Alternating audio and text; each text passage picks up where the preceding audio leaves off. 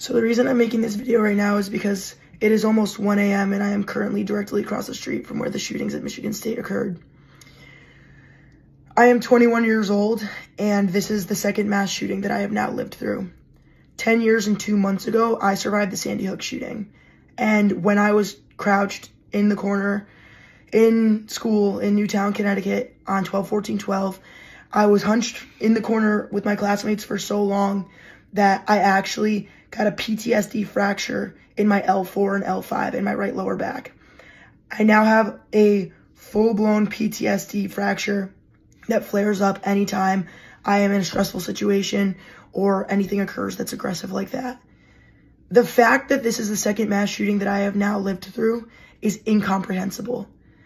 My heart goes out to all the families and the friends of the victims of this Michigan State shooting. But we can no longer just provide love and prayers. It needs to be legislation. It needs to be action. It's not okay.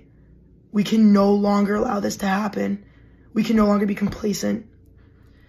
I'll forever be Sandy Hook strong and forever be Spartan strong.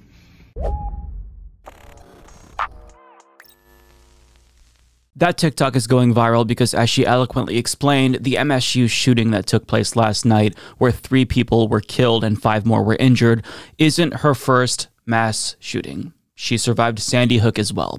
Now, what's astonishing is that this isn't the only MSU student to see a second mass shooting. One MSU student, Emma Riddle, tweeted, 14 months ago, I had to evacuate from Oxford High School when a 15-year-old opened fire and killed 4 of my classmates and injured 7 more. Tonight, I am sitting under my desk at Michigan State University once again, texting everyone, I love you. When will this end? Now, that's not all, because the auntie of 2 MSU students tweeted this. Active shooter on MSU campus reported 23 minutes ago, still roaming next door to my nephew's dorm. He has taken cover. I'm waiting to hear. The same nephew that was in the classroom next door to the active shooter at Oxford High School, November of 2021. Now, there's even more. As Insider reports, Jennifer Mancini, the mother of one MSU freshman, told the Detroit Free Press that she had just spent a year helping her daughter deal with losing 2 of her closest friends in the Oxford shooting, where she was a senior. She said that she had PTSD, Mancini said, of her daughter, the Detroit Free Press reported. She said she can't believe this is happening again. So think about how insane that is. For multiple MSU students, this is not the first mass shooting that they've lived through. That's where we're at in the United States. But it's not just students at MSU who happen to live through multiple mass shootings. Other individuals around the country have also experienced this. For example, 3 friends who survived the Las Vegas shooting in 2017, where 60 people were killed at a country music festival, ended up surviving another mass shooting just 2 years later in 2019 at the Gilroy Garlic Festival, where 3 people were killed by a mass shooter. Also, veteran Brian Kelly survived 2 mass shootings within the span of 1 year, the Las Vegas shooting and then the shooting in Thousand Oaks, California at Borderline Bar and Grill, where a gunman killed 11 people in 2018. Now, another man actually experienced the same 2 mass shootings, but wasn't as lucky as the last individual. He survived the Las Vegas shooting, but died in the shooting at Borderline Bar and Grill. The point is, mass shootings in the United States are so common that people are living through multiple mass shootings. That's where we're at. Now, let's get to some details about the MSU shooting.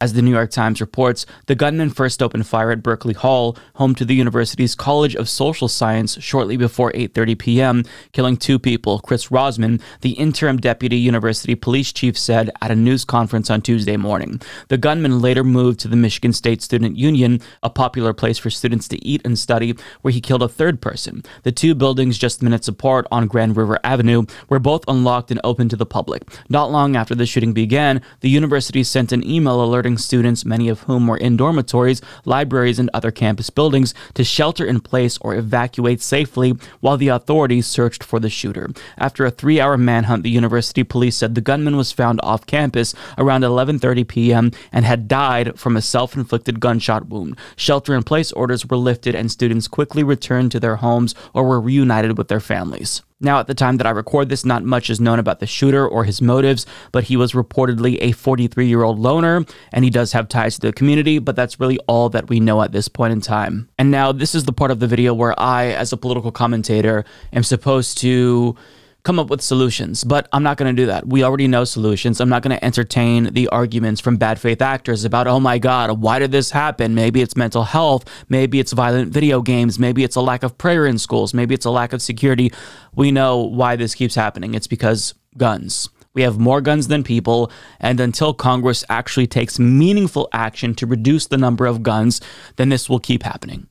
Period. End of story.